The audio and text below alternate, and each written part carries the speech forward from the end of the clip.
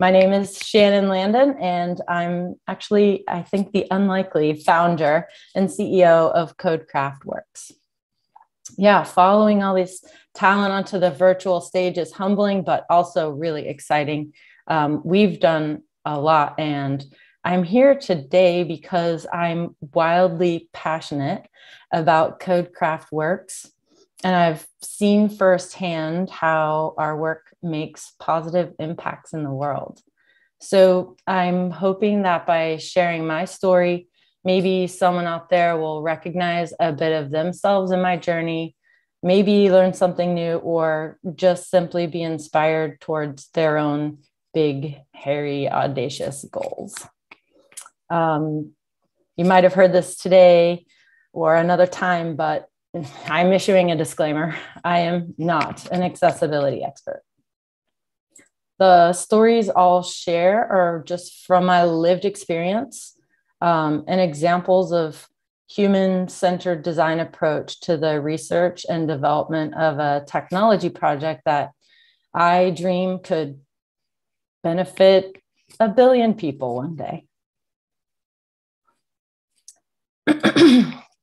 So a little bit about us.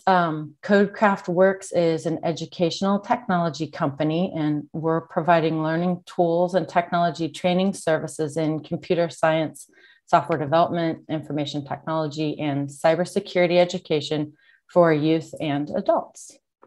In the fall of 2016, I submitted a SBIR proposal. That's a Small Business Innovation Research proposal to the National Science Foundation.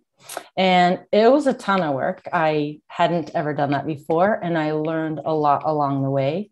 That being said, it was worth every word, every page, because in late December 2016, Codecraft Works received the first of 2 highly competitive awards from NSF, the National Science Foundation, for the research and development and to commercialize education technology, software, and services.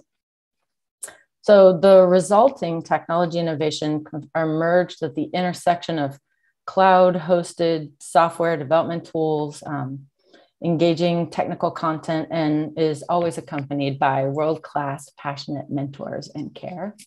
And today we partner with the best people and organizations in the world to design and develop or deliver the skills-based training and focus on diversity and inclusion. So how did we get here? Well, it's these stories that I hope to share with you today, but I promise it's not a linear process. And hopefully you're ready for that. Human-centered design is really a creative approach to problem solving, and it starts with humans, people that we want to understand, and it ends with custom-made innovative solutions. So the stories are examples of the inspiration, ideation, iteration, lots of iteration, and implementation that really can be a wellspring for approaching accessibility, inclusion, and universal design.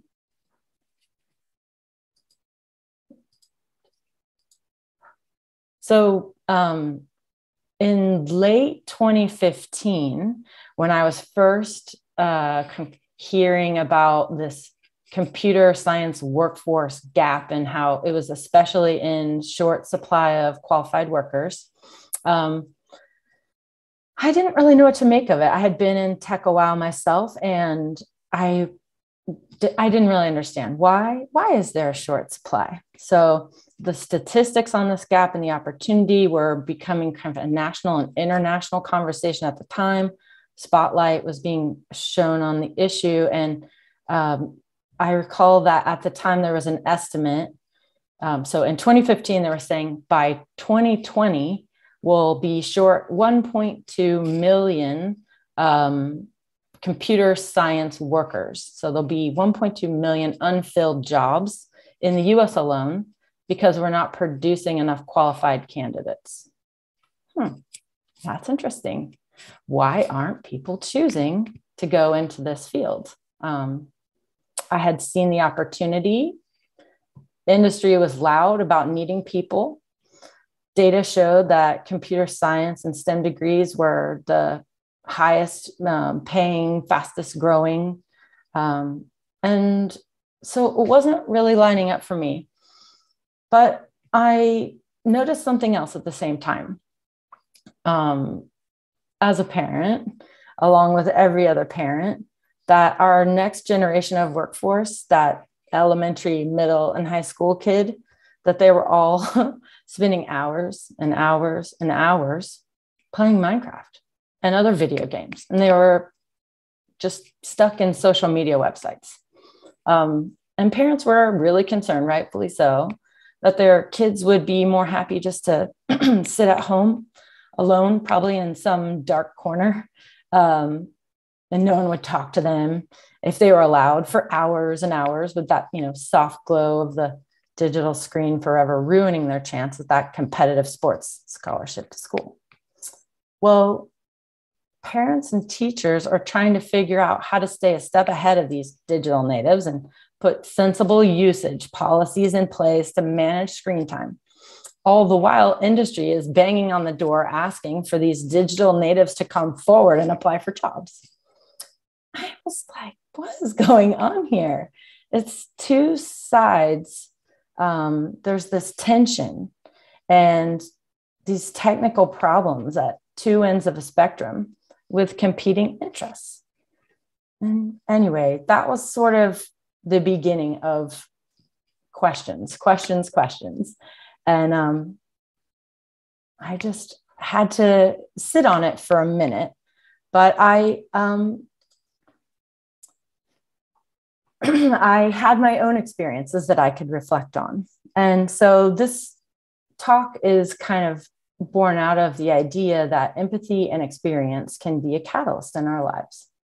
So if you all take a minute, and maybe you've done this at other times during this conference, but reflect on a moment when maybe you were excluded, or a moment when you recognized a blind spot in your own thinking and you accidentally had excluded someone. So with those questions in mind, you can only ask, how should I, or how did I respond? And I would say that's kind of what was going on for me. This was a long process, not linear, so it's sort of hard to tell the story, but essentially Codecraft Works was born out of a desire to be part of a pipeline solution, a conduit, a remover of barriers, and provide access to learning experiences for anyone who wanted them. Excuse me.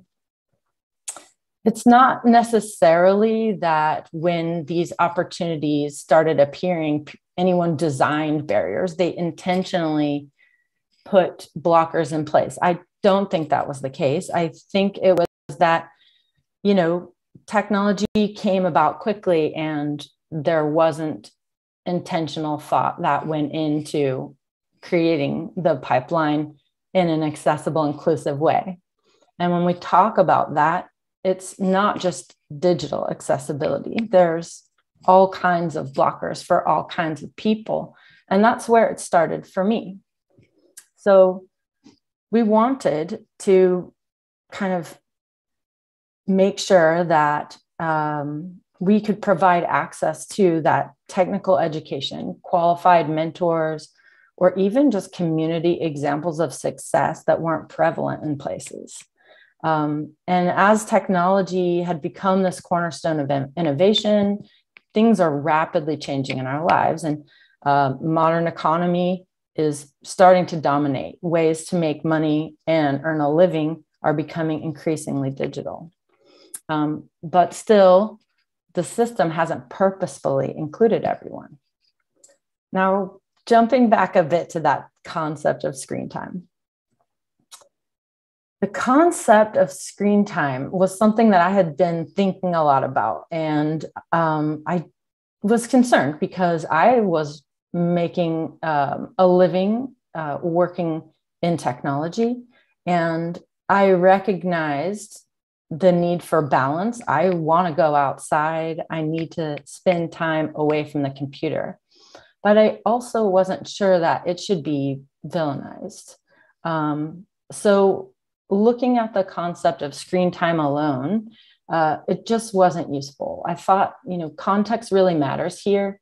How much screen time is only one consideration. And at the time, I felt like it was really critical to consider where, when, why, and probably most importantly for the parents and the teachers was that why. Why are my kids on using these screens, using these devices?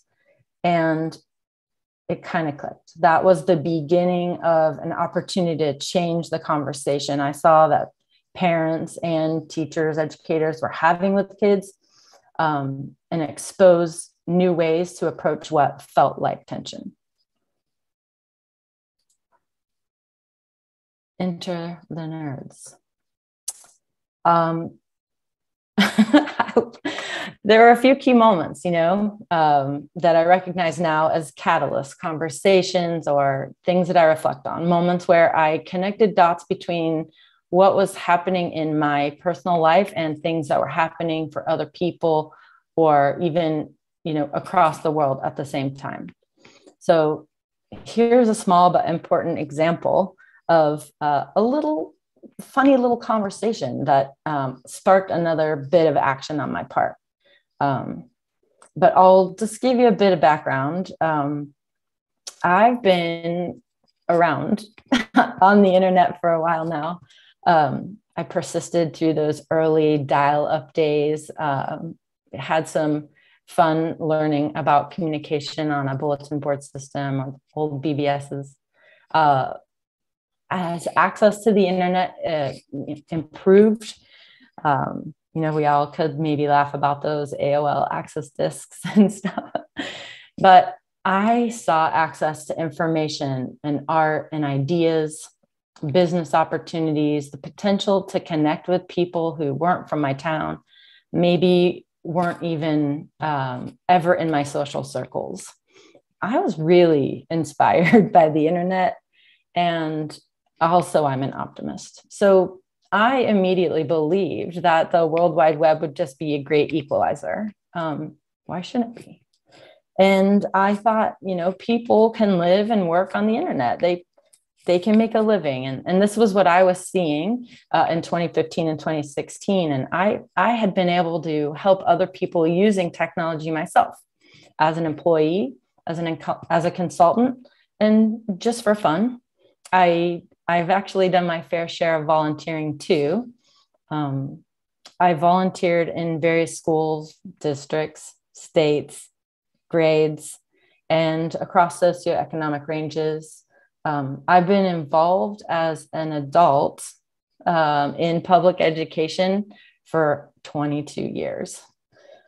It's hard for me to believe that when I say it, but it's quite a long time. And you combine that with your own experiences in school, and there's a lot of information there. One perspective, but a lot of information.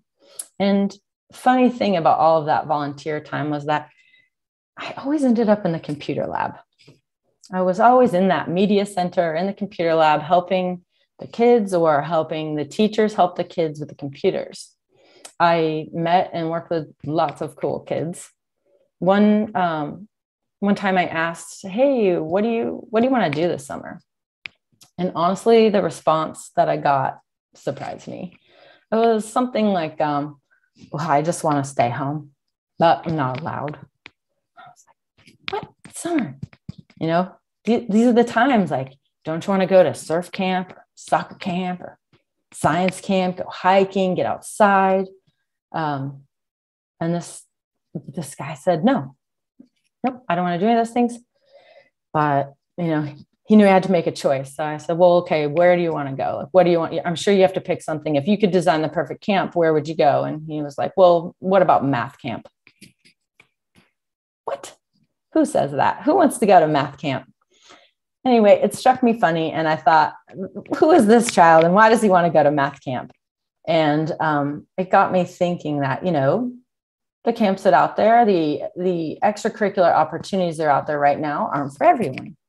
right? There's people that want to do other things. I was asking a lot of whys and stuff. So anyway, to make a long story short, this was kind of that first step, that catalyst and the inspiration.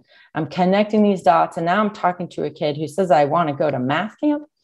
I'm just simplifying it here, but I made a leap. I thought, this kid wants to go to applied math camp. This kid wants to think about making their own video games. So I started hosting my own tech meetups for kids. And rather than playing games, we were talking about tech. We applied mathematical concepts, but we also discussed the who, the what, the why, and the how of their favorite video games. So who wrote that game? What programming language was it written in? What does that mean? How do you do that? How many people did it take to write that game? How long did it take? And it kind of gave a new perspective to the kids, lots of new questions, and also a different way for parents. It was a different way for parents to approach their kids that were spending so much time on the screens. I encourage them to have those same conversations, to really get into the details of those games and not just accept technology consumption, but prompt for more. Anyway, it was popular. The tech meetup met one night a week with a few kids and then two. And before long, we didn't have any more seats around the conference room table, and we had to find a bigger space. But there was a problem. Where were the girls? So with computing jobs among the fastest growing and the highest paying, I wanted to know what would happen when we went to work including more girls. We needed to prepare and excite more young people in tech, and our girls represented this valuable, mostly untapped talent pool. I think you're getting the point here that I'm talking about lots of accessibility barriers, and they will lead to a different perspective, a different approach, a different understanding of what accessibility is. But, my first forays into this weren't in thinking about people with disabilities or accessible technology. It took me a long time to get there. At first, I focused on removing barriers for a more familiar class of underserved or underrepresented person to me. And so this is kind of how the story went. And I wanted to make sure that our group of gamer boys, knew how to sit next to the girls. I wanted them involved. I wanted to have a cohesive group of people that recognized the value in all genders being present. And so we had some great icebreakers to introduce new people because the groups were growing. And one new Codecraft student on her first day let everyone know that she dreamed of being a doctor. She wasn't so sure she was joining this group regularly. And it was clear to us that her connection to that dream profession was really an incredible sense of empathy. So she hadn't considered using technology to help express that empathy, but she knew she wanted to help people. That was ringing really familiar to me. I've always been a how can I help kind of person. So she made lots of friends at the lab and continued to attend. And over time, she shared stories day in, day out, what's going on at school. One day, she came in and talked about the social and emotional challenges of a classmate with disabilities. She told us that his disabilities prevented him from having any independence in school. And through her work and relationships at Codecraft, she realized that she could express her empathy for her classmate using technology.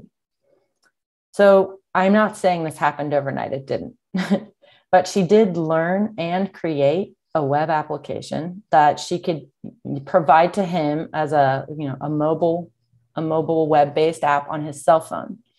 And he could use it to guide him through the progression of the day, his day at school, while minimizing the time he needed to have an aide at his side. He loved it. And previously, the aides had used technology time as a reward for, remembering getting the steps right. Now he was able to incorporate this tech as part of the solution. She was so proud and took it a step further. So with the help of an amazing science research teacher at her school, she invited other special education aides in the district to use her app and then collected their feedback. Then with that feedback, she entered her project into the Science and Engineering Fair.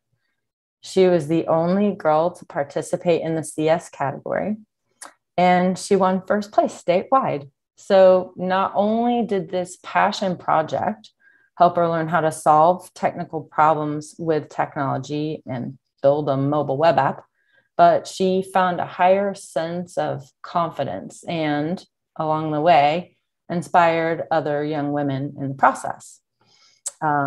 At the end of that year, the Codecraft classes increased to a 46% female enrollment rate.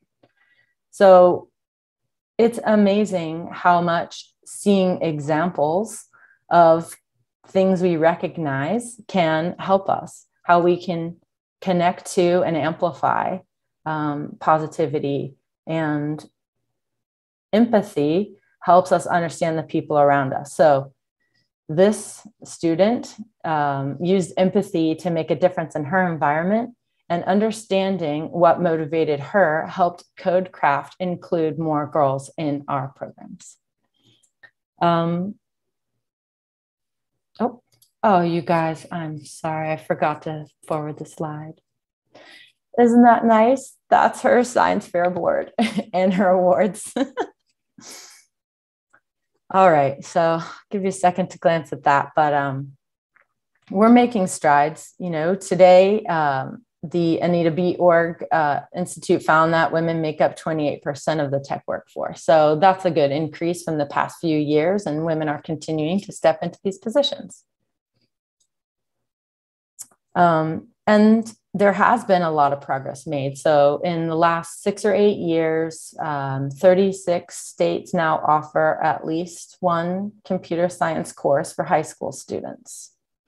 But despite being a core component of some of the most in-demand jobs across the world, computer science and information technology coursework is still not required for graduation from high school.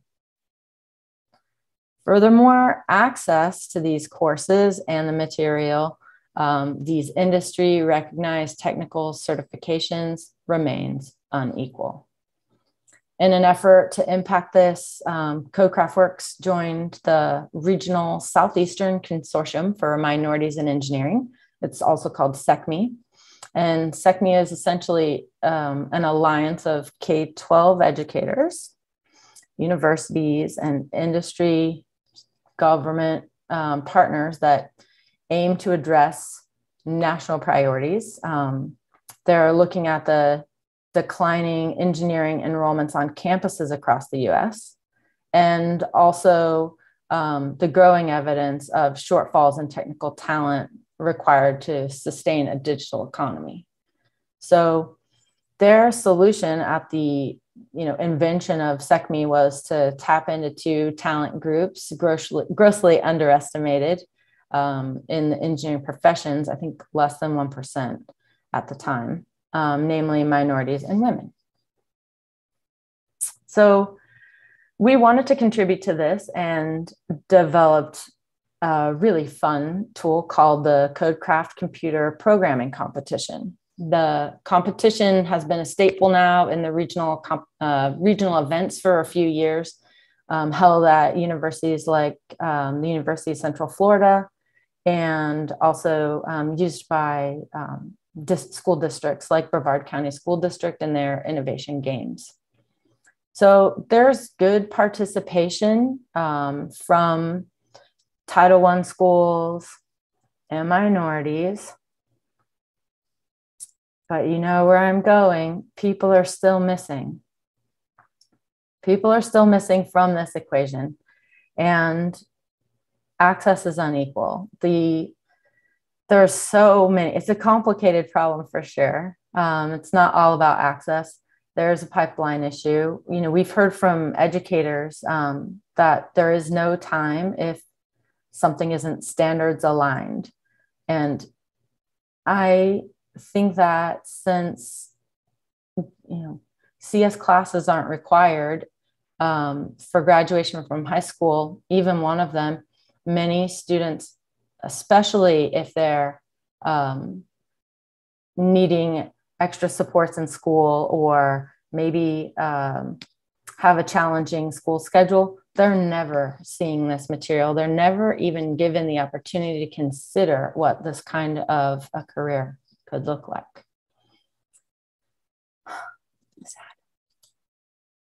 So in 2019, Codecraft Works got connected with an incredible organization now called BAC. They were previously called the Brevard Achievement Center. And BAC is a national nonprofit serving people with disabilities. Their mission is, nothing short of inspiring, and their work is really challenging. BAC and Codecraft Works joined forces that summer to offer an on-the-job training program in computer coding for high school students with disabilities. The initial group included 8 participants in what became known as the Fibonacci program. And my partners and I combined our experience to develop initial requirements for participation in the program. Now, because human-centered design is at the core of what we do, I made it a priority, and it was a pleasure to meet with every student individually and their parent. We wanted to confirm that we could adequately support their personal learning and working success in the Fibonacci program and develop the kind of relationships necessary to discuss any blockers or challenges.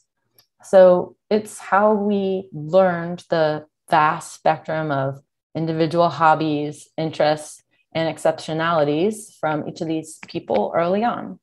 Some of them were really fun surprises, like all 8 loved computers and gaming, and nearly all of them already spent time on YouTube or Discord at home. There were Star Wars fans, and Pokemon fans. I also learned that prior to Codecraft Works, career classes and training options presented to these students were limited to things like landscaping and food service. Those can be great careers, and I love that they were exposed to that. I don't think that's all that they should have been exposed to, and I really wanted to give them an opportunity to see other things. So another thing I learned is that only one of them had ever considered college. Why? So that was just new information, new friends, new program participants. And through our program, they earned multiple certifications. They developed impressive work experience and connected with like-minded friends. They didn't know each other before this. They met mentors and developed relationships there that can last a lifetime.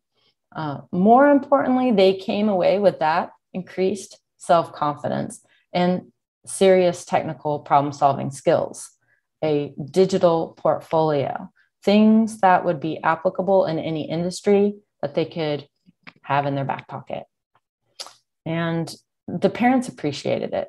Teachers were providing feedback, and we were excited. We aimed with our partners to scale this program because it became clear that there are all kinds of barriers for students. Time constraints, neighborhoods, lack of transportation, as well as physical and mental health concerns that can sometimes make attending in-person classes hard to scale or simply unappealing to participants. Armed with new information and experience, as well as growing interest in the program, we moved to a hybrid model. So we used our technology pre-COVID to deliver technical training virtually. As a result of, I think, listening to what these students, what all of our students needed and wanted at the time, we were able to add an additional 20 students to the Fibonacci program from our area alone in the fall and winter. So fall of 2019 and winter of 2020. They gained some experience in person as well as with the virtual platform, and little did we know at the time that virtual support, that experience for all of us with this tech would be so critical come March of 2020. Warning, this next slide may cause some frustration and negative feelings, but I won't stay there long. I just think it's important that we don't forget what happened. It happened to all of us. You know, it was an extreme disruption. And I, for one, was surprised. I feel like I was caught off guard. You know, I was focusing on the services that we were providing. My team was growing and working hard, and, you know, maybe we were a little heads down. So when, you know, Anthony Fauci is testifying that it's going to get worse, and you know, school is closing all the in-person learning and moving classes online, I was shocked. And I want to say we were ready. We weren't really ready. And that's just the truth of it. I mean, while we aimed and were designing our technology to serve a virtual audience, we still relied heavily on in-person services. And so if you're looking at the slide with me, you'll see me standing in front of more than 40 middle school students, and I'm taking it all in. We're having an in-person discussion. You know, the kids are wearing brightly colored clothing. They're engaged, and I can tell they look relaxed, but that's because they're not fidgeting. They're interested. The group is engaged in conversation about the future of technology, and our team loved these moments. You know, this is when we got to raise questions that would get participants thinking about the big topics like data collection, privacy, governance, or machine learning algorithms and bias. I was comfortable reading the room, and I enjoyed creating this psychological safety, a place where anyone could belong, a place where people could participate in a casual discussion of ideas, not worrying about the muting and unmuting of a microphone. It was natural and it was easy. So a wake-up call. It was a wake-up call, but it wasn't just for us. I think you all went through it. It turns out it was affecting 1.6 billion learners in 190 countries all over every continent. School closures and learning disruptions everywhere. This was a huge problem. So we had to get used to giving up what a day in the life of Codecraft looked like. And luckily, we had designed our app with the intention to support distance learning for both scale and impact. We had mindfully included a variety of content types, themes, and engagement options because we had talked to a variety of types of students and parents, a variety of end users with varied interests and abilities. But truthfully, since we hadn't been forced to, eat our own dog food, as they say, we knew we were still missing blockers that could result in hardship and missed opportunity for our audiences. And without a full focus on web accessibility, we weren't doing everything we needed to. So we had used our tech in person at our facility, and we had used it at other locations for other clients or school partners, but almost always there were people in the room, the same room, and we could lean over a shoulder or point at a problem on the screen to solve it. In 2019, we did run that hybrid virtual program, and thankfully we completed a series of 50 virtual summer camp sessions for a corporate client. Those were our first sessions. We learned a lot. It wasn't perfect, but luckily, inspiration for improvement was not in short supply on our team, and the ideation was enjoyable. Ideas were coming into focus for us. But we knew that we had a huge responsibility. And again, it's a tipping point. It's beyond just our community now. Every student's experience was important to us. And so we decided to kind of take a breath here. We needed to slow down in order to do things better. And so that's what we did. We used our experience. We referenced what we loved about the in-person interactions. We worked hard to cultivate a sense of belonging online. And there's a designer, I think she's an urban planner, Susan Galtzman, who contributed greatly to making physical spaces accessible to those with disabilities. She said, inclusive design doesn't mean you're designing one thing for all people. You're designing a diversity of ways to participate so that everyone has a sense of belonging. And that phrase, everyone has a sense of belonging, and this definition is really powerful, but also really important to me.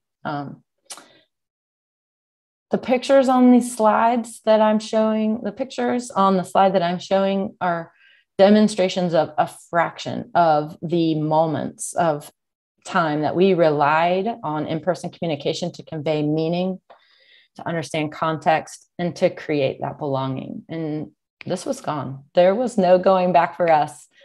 We had to make big moves, and we had to hold on to these moments as inspiration, let them inform us while we looked at the new challenges of working with such a diversity of students,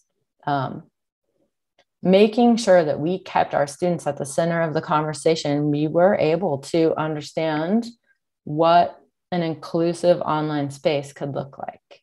We asked a lot of questions and we got some hard answers, but we knew that it was valuable and worth doing. Again, not linear. Inspiration, ideation, iteration, and implementation. So aiming to build for everyone. Well, it's not building for everyone. It's so that everyone feels comfortable. A little different, multiple ways to access things, but so it's a space where everyone can feel comfortable. With time and virtual space, no more options to read the room. We worked with those students and partners, made that full pivot, asking lots of questions.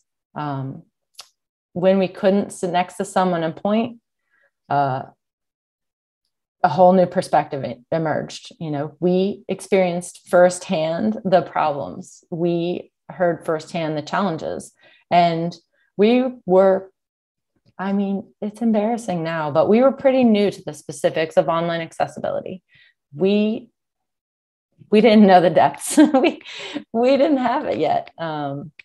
But we did recognize that it was a really important expression of our culture, the things that our whole team valued, that everyone on our team wanted to make real for the students that we already cared about and supported. So we also knew we needed help. It was then that, we were so glad to connect with DQ. With their support and advice, we aimed at the WCAG AA conformance standards. And as always, learned a lot along the way.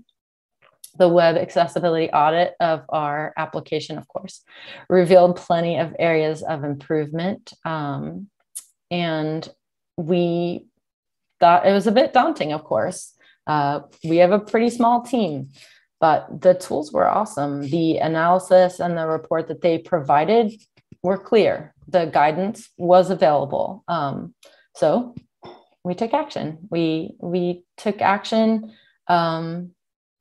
and our small but mighty in-house development team used those tools, the ACTS Auditor Report and the dev tools, the Chrome extensions, to work through all the remediation items and learn. Every step of the way, we learned why something was wrong and how it blocked and why it should be better. And in the end, our app became more accessible to people with disabilities and conforms to the WCAG AA standard. We're not done. We recognize this is a process.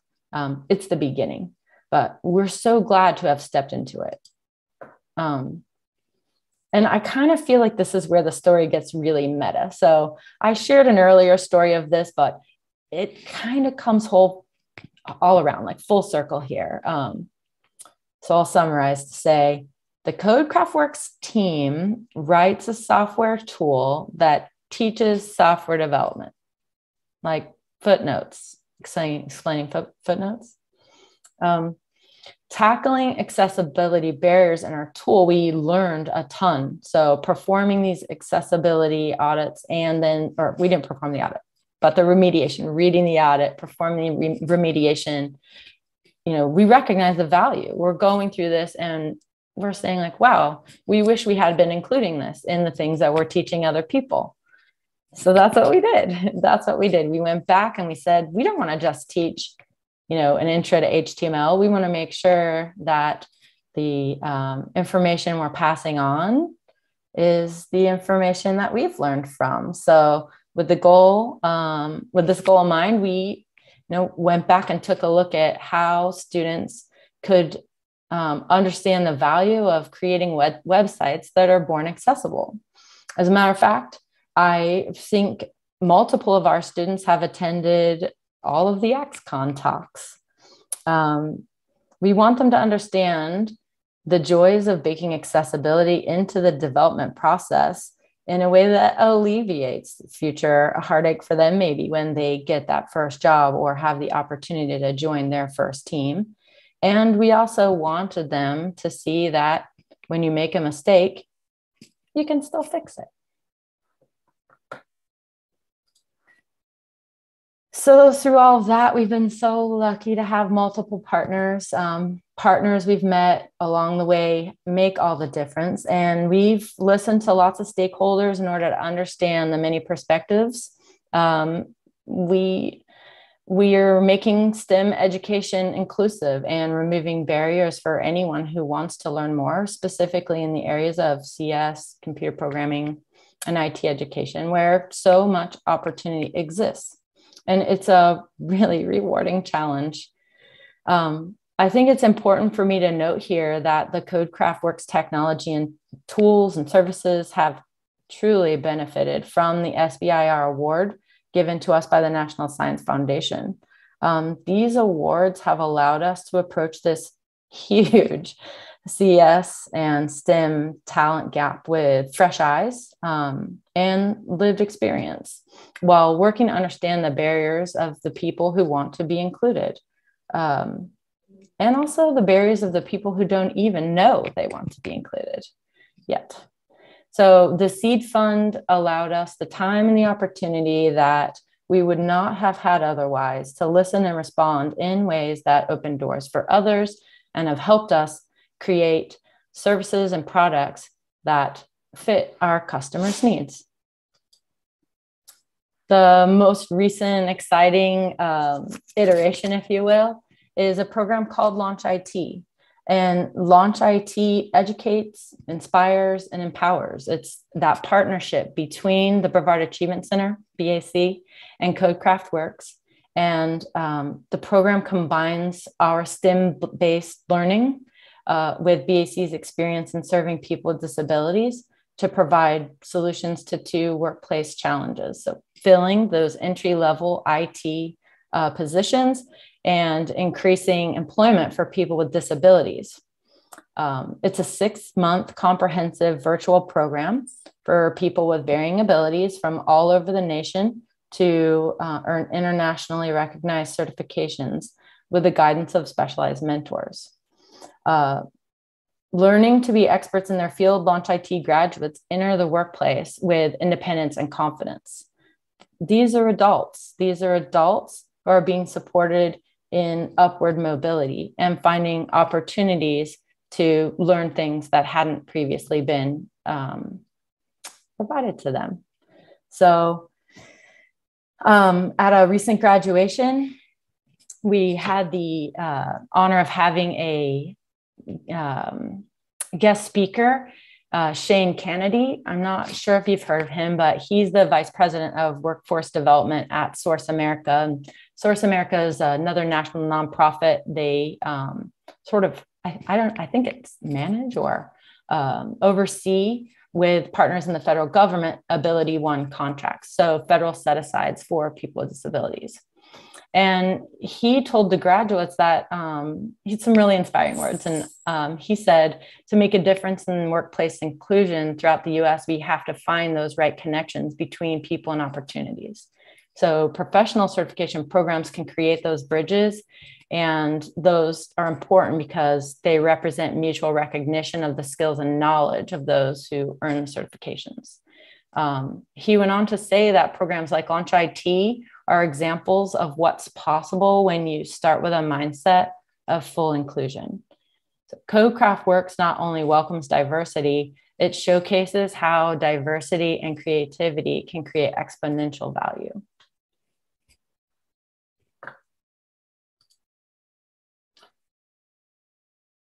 As I wrap this up, I hope you'll allow me to read a note I'm really proud of. I got this email from one of our graduates recently, and he said, "Sorry, it's been a while, but I just wanted to let you know that I'm continuing to do well with my job at Roll IT. I have been doing the usual of documenting, updating, and closing tickets in Jira, as well as using the remote monitoring and management console software to monitor and track issues to resolve. My boss is still proud of me and of the amount of effort I am putting into the work. I will continue to do my best and keep up the great work. Hope all is well. Have a great day." Okay, so honestly, this is why I do my job. Words mean so much to me, and this was everything. I loved to know that this guy was able to leave our program, find a place in the world where he felt valued and was contributing value, and was able to recognize it, that he has upward mobility in his career and got that through work that my team and I did. So Launch IT is just entering its second year. Now it allows participants to build every level of entry level experience.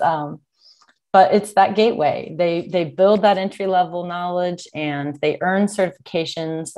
We offer 2 different tracks, IT and web. So you just heard from Nick, who was part of the IT track, and our web track really focuses on kind of UX design. Students use tools like Figma and Adobe XD. They also conduct usability studies with third-party participants, and they learn to read and write semantic HTML, CSS, and JavaScript. They read the WCAG standards, and they practice using tools like NVDA. We focus on those tools and processes, wireframing, design, and empathy for your users. Graduates like Nick are getting jobs, and others are too. And we just hope that this trend continues, that connecting with communities like this one can be another bridge to more opportunities for our students. Launch IT right now has earned support from Florida's Department of Vocational Rehabilitation and some support from Source America. They provided opportunities for other MPAs to leverage the program for their candidates. And this was nationwide. So we've been able to serve people from California to Connecticut. And I hope that that trend continues. But as I wrap this up, I just wanted to say that I hope you were inspired by this talk. I do believe anyone can practice human-centered design, and that everyone would benefit from it. I hope my experiences with this will spark joy or encourage your creative thinking and allow you to demonstrate,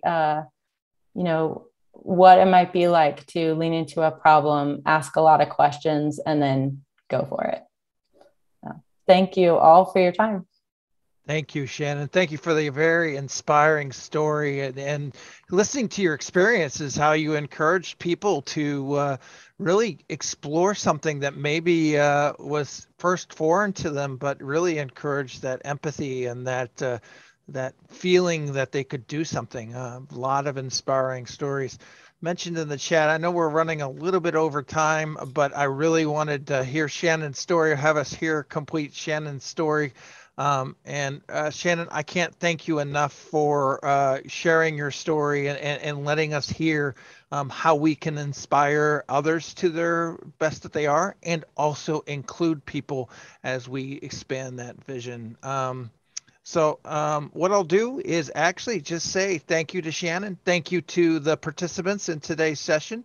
Thank you for listening to Shannon's story, and hopefully, as she mentioned, are inspired by it as well.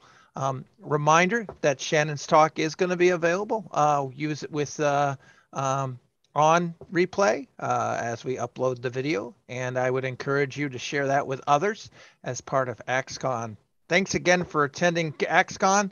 Thank you again for attending Shannon's talk, and I'm going to wish everyone having a great day, and thank you very much. Thank you.